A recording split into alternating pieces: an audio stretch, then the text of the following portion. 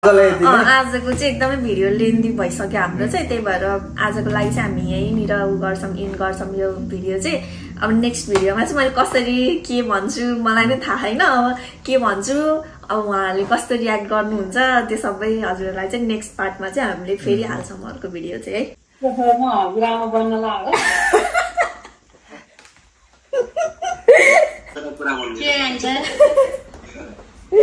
लाज लाग्यो मलाई त।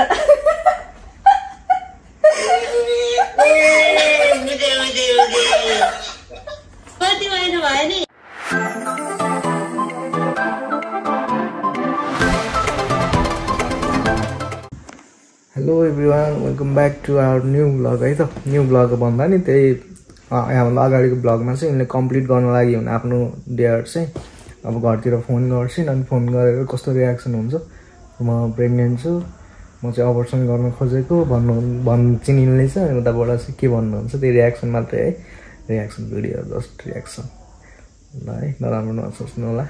अब हामी फोन गर्न जाँदैछौँ, यिनले फोन गर्न लाग्दैछन् बसेर त्यहाँ ट्याक्क हेर्दैछन् को को अनलाइन हुनुहुन्छ भनेर। अहिले फोन गरेपछि हजुरहरूलाई रियाक्सन देखाउँछौँ नि।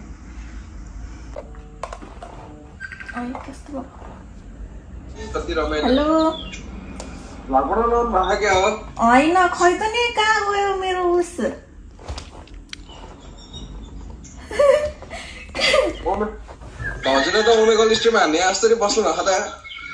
के गर्न रे ए होइन कि मेरो फोन कस्तै ह्याङ हुन्छ त्यही भएर सन्चै हुन्छ। म सन्चै छु। मम्मी ड्याडी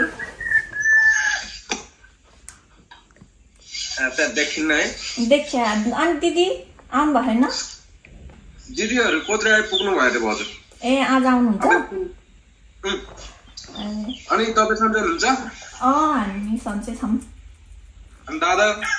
दादा पनि सन्चै हुनुहुन्छ। घाटी चिला जस्तो भयो त्यो खुट्टाको कक्क कुरा।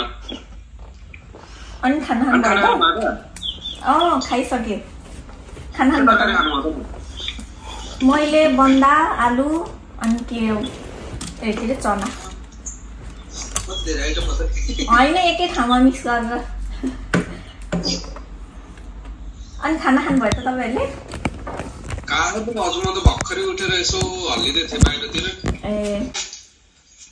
मम्मीलाई दिनु त, मम्मीलाई दिनु त एउटा कुरा भन्न थियो कि मम्मीलाई।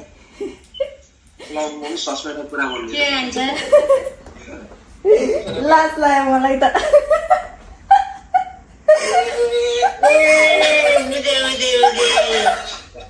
कति महिना भयो नि?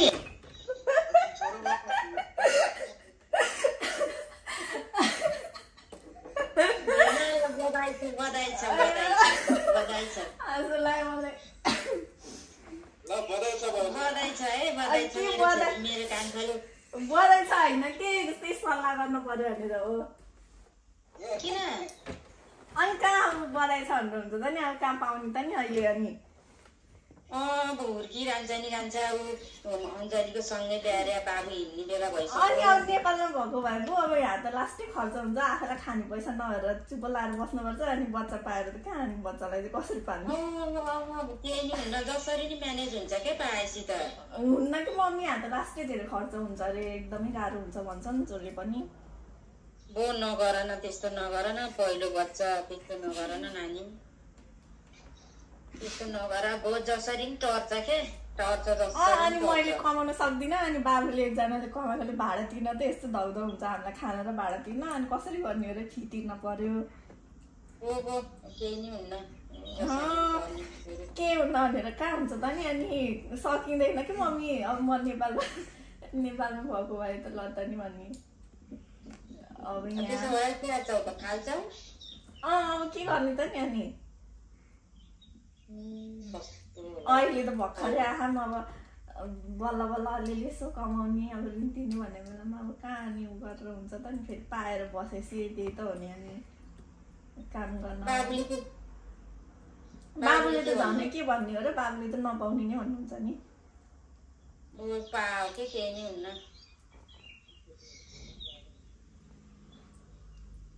अनि अब कहाँ सकिन्छ त नि लास्टै धेरै खर्च हुन्छ भन्छन् बच्चा पाएपछि यहीँ ल्याइदेऊ म यहीँ हुर्काउँछु दुध खाइहाल्छ अनि 6-7 महिनाबाट लिटो जाउलो खाइहाल्छ नि म जसरी नै हुर्काइहाल्छु कहाँ त्यस्तो हुन्छ त नि अनि कति बाबु गएको 1.5 महिना भयो कति महिना भयो खै कति महिना भयो त थाहा छैन नाक लाहा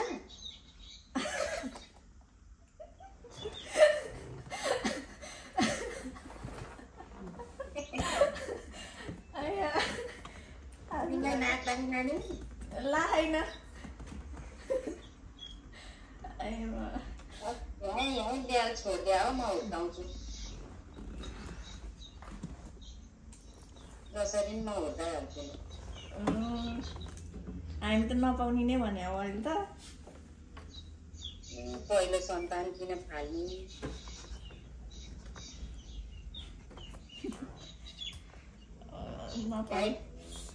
अरू वर्षपछि 2-3 वर्षपछि पाए पनि अब अहिले चाहिँ नपाउने भने हो कि ल अब तिम्रो बुढाबुढीको सल्लाह के छ मैले भने मान्दैन जे गर्छु गर त्यसै भने हो कि प्राङ्क गरे हो तपाईँलाई हामीले अब भिडियो बनाउनु लाग्यो भने त्यही भएर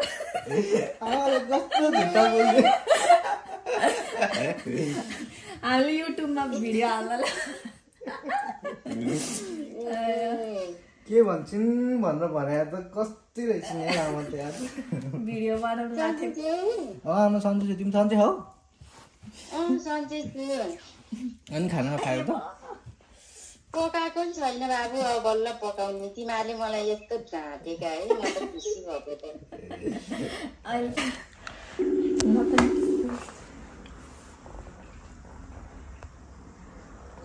हेलो सन्चै हुनुहुन्छ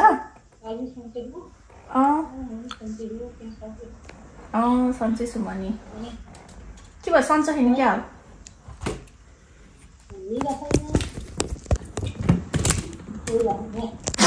के गर्नु लानु भएको त नि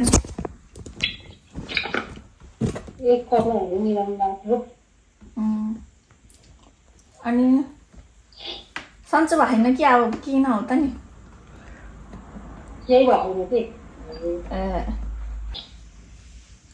एउटा कुरा भन्न थियो तपाईँलाई भन्नु पाएन के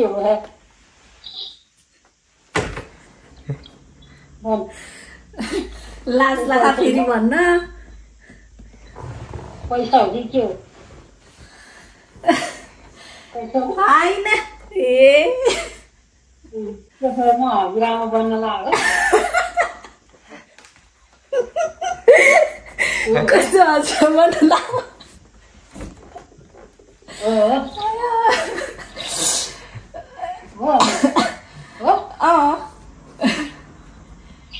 एकदम खुसी लाग्यो मलाई केही किन लाग्यो भन्नु पर्यो आमासँग भन्नु कस्तो खुसी लाग्ने र के गर्ने होला भनेर भन्नलाई फोन गरेको नि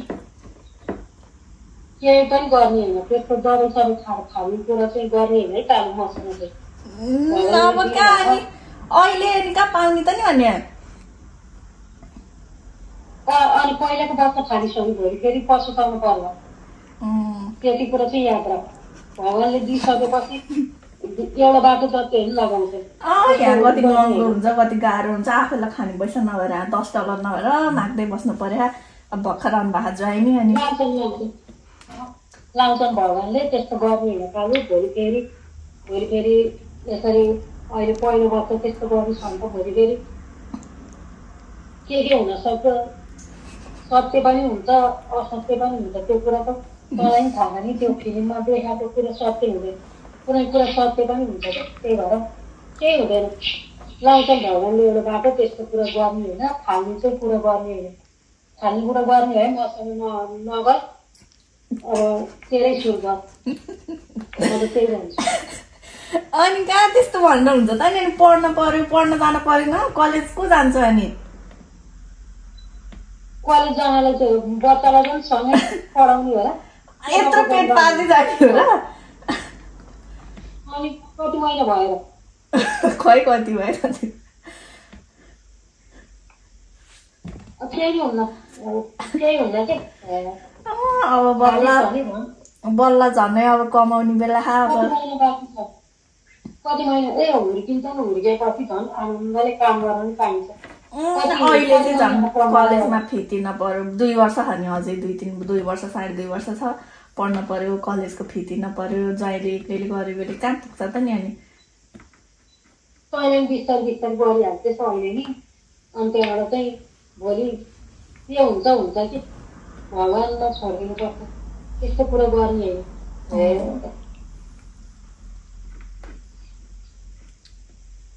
हो त्यही कारण त्यस्तो कुरा नगर खानु कुरा त्यस्तो गर्ने हो काँटो त्यस्तो पहिल्यै आउनु लाग्यो बच्चालाई त्यसरी खानु भने त भोलि झन् के हो के छ सबै भगवान्को कुरा हो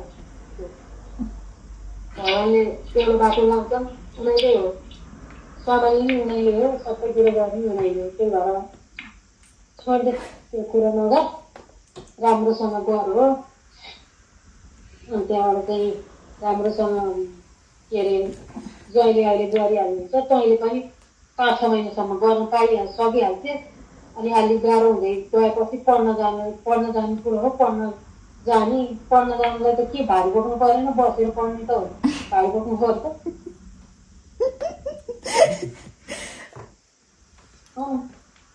कि पहिल्यै आफूले विचार गर्नुपर्छ अनि अब भइसकेको त्यसो गर्ने होला कहिले विचार गर्नु पर्थ्यो अब मैले पढ्न लाग्छु अहिले यस्तो गर्नु हुन्न भनेर कहिले सतर्क हुनु पर्थ्यो अब अहिले भइसकेको कुराले त्यस्तो गर्ने हो र छैन हुन्न पाउने चाँडै पाउने अब बेलामै हुर्किन्छ नि झन् सबै अमेरिका अस्ट्रेलियाको अगाडि पारे नै बस्यो पाउनु त पाएन तर सेटल भएपछि पाउँछन् नि होइन नहुँदै पनि पाएन त्यो हाम्रो मेरो एउटा साथीले नहुँदै पाएर अहिले छोरी पनि बिहा गरेर नाति भइसक्यो कति गाह्रो थियो त्यही चिल्टरमा आएको चिल्टरमा हाल्यो कि के अरे पढ्न भनेर गएको यस्तो पहिल्यै बच्चा भयो कति गाह्रो भयो लाउँदो रहेछ भगवान्ले एउटा बाटो हुन्छ कि लाउँछन् कि सक्छ त्यो खाल्ने कुरो चाहिँ गर्नु होइन त्यसै भने अब तर मैले भिडियो बनाउनुलाई देखाइदिनु न आउनु न देखाइदिनु साँच्ची हो युट्युबमा भिडियो आउनु देखाइदिनु बेबी हो के नदिनु त गड प्रवेश त्यहाँ भिडियो बनाइराखेँ हम कि यहाँबाट हामीले टिकटकमा के अरे युट्युबमा भिडियो बनाएको थियौँ अनि त्यसपछि एउटा गेम खेलेको थियौँ अनि त्यो गेम खेल्दाखेरि हारेको थियौँ अनि जहिले चाहिँ मलाई अब घरमा र यता मम्मीलाई र उता मम्मीलाई फोन गरेर अनि यस्तो छु म चाहिँ प्रेग्नेन्ट भएको छु भनेर भन मम्मीहरूले चाहिँ के भन्नुहुन्छ अनि त्यो चाहिँ भिडियो बनाएर हाल्ने भन्नुभएको थियो अनि त्यही भएर हो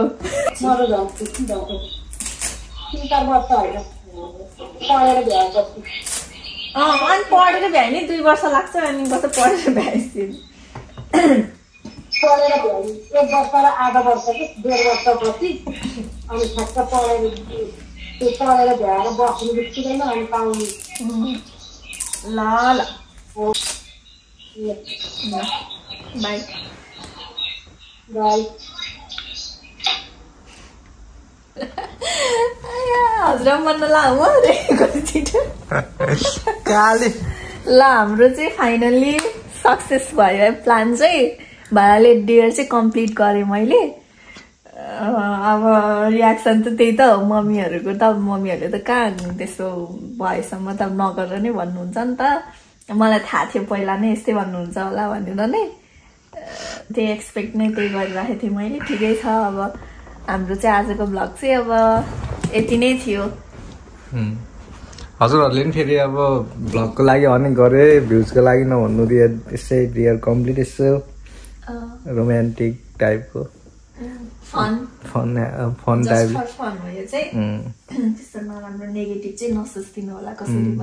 मम्मीले भन्दा नि यिनीहरूले के गर्छन् भन्नु त्यही त त्यही भएर यस्तो रमाइलोको लागि भनेर हेरिदिनु रमाइलो इन्जोय गर्नु हजुरहरूले नि अब यिनले डियर कम्प्लिट गरिहाल्यो नि अब हामी नेक्स्ट भ्लगमा अब यस्तै केही अलिकति रोमान्टिक आफ्नो कुराहरू लिएर आउने कोसिस गर्छौँ। अब आजलाई चाहिँ यहीँसम्म, आजको भ्लग चाहिँ यहीँसम्म। अब कस्तो लाग्छ हजुरहरूलाई? हामीलाई चाहिँ रमाइलो फिल भयो, एकछिन चाहिँ मजा आयो, लाज पनि लागिरहेको थियो, कसरी भन्ने भनेर लाज पनि लागिरहेको थियो। अब रमाइलै भयो, जे होस् मजा आयो प्राङ्क गर्नलाई चाहिँ। फर्स्ट मेरो लाइफमा फर्स्ट प्राङ्क नै भयो यो चाहिँ। अब नेक्स्ट टाइम अझै राम्रो भिडियो बनाउँछौँ। अब यस्तो प्राङ्क वाला भन्दा नि अर्कै टाइपको प्राङ्क बनाउँछौँ। अहिलेलाई चाहिँ अब बोलिहाल्यो, ठिकै छ। ल हजुरहरू हेरेर इन्जोय गरिदिनु, के कस्तो लाग्छ भनिदिनु होइन। अनि सक्नु लाइक कमेन्ट सेयर सब्सक्राइब गर्न चाहिँ नबिर्सिनु होला। यसो हेरेर हजुरहरूको एक सब्सक्राइबले पनि हामीलाई मोटिभेट गर्छ। त्यही भएर हस्, thank you so much, love you all, by.